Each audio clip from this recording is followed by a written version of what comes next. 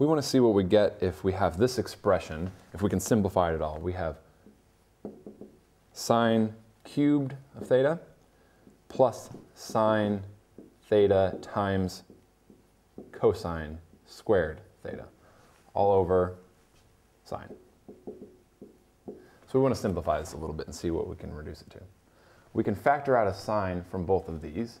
So we can say sine theta times, now we have sine theta squared plus cosine squared theta, all over sine.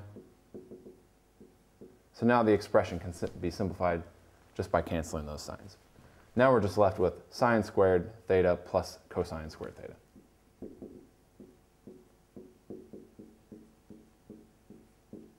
And this is the first and most basic trigonometric identity. Sine squared theta plus cosine squared theta is always equal to 1. And that's our answer.